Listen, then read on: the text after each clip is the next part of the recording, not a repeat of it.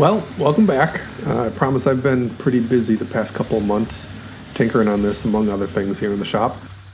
Pretty much the first thing I did once I had this bike apart was send the frame out to get powder coated.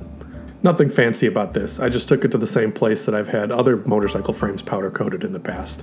I'm sure everybody's got one locally. Just Google it. Next thing that I wanted to send out was some of these aluminum parts to get vapor blasted. So I had to finish taking everything apart and strip it down. On the side of this swing arm, there's a couple little gouges on here. I have no idea what they're from, but I had the bike shop that did the vapor blasting fix these little aluminum parts and grind it back down flush. Looks pretty good now.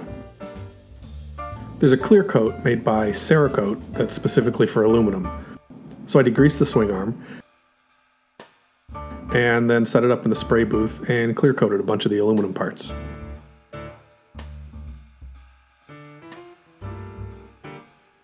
While I was at it, I had a couple other parts with some black Cerakote. I've never done Cerakote before, but it was pretty easy, just had to follow the directions. I tried to tap these bearings out of this linkage a couple of times from the inside, but it wasn't working, so I decided that I had to buy the right tool to pull out the bearings. Once I got this bearing puller, it was super easy. I machined a little donut so that it wouldn't mar up the surface with the bearing puller, and they came out super fast. Sometimes it pays to have the right tool.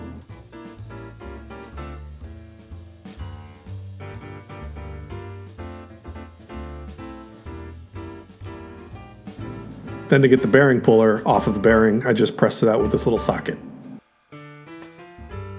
A friend of mine recommended to throw the new bearings into the freezer and to heat up the linkage in the oven for a little while.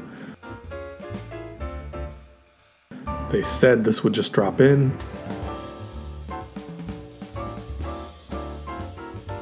but I had to give him a little tappy tap with the hammer.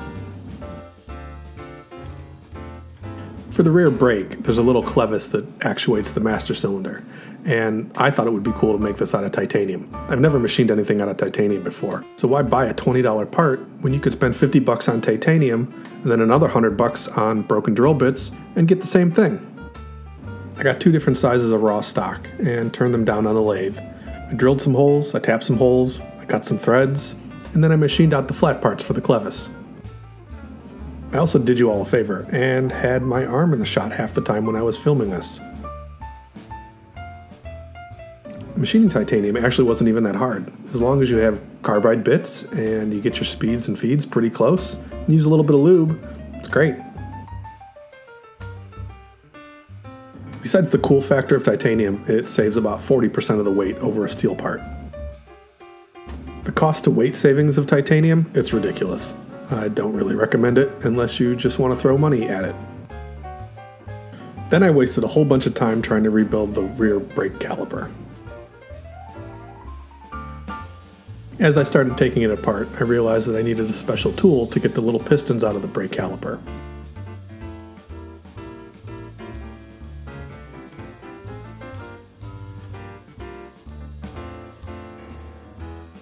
Then, as I was scrubbing the muck off, I remembered that I have a sonic cleaner, so I filled it up with some degreaser and let it soak. While it was soaking, I started looking on the internet for a rebuild kit for this caliper.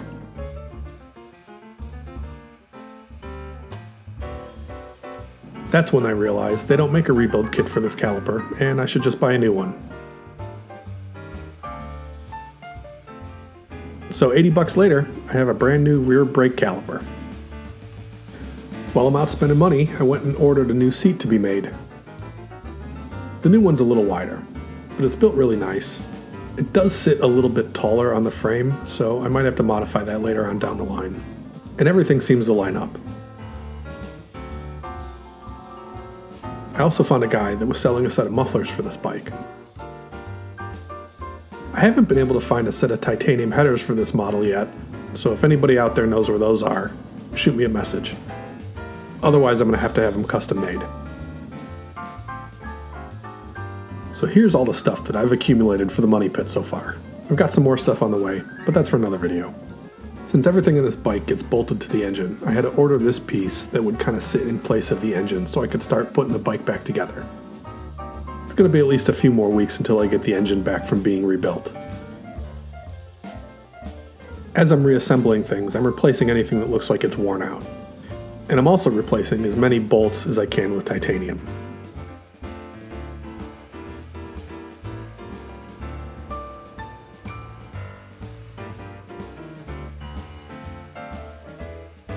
Some are going to be a little bit trickier to find, like these shoulder bolts, so I might have to stick with stock steel ones.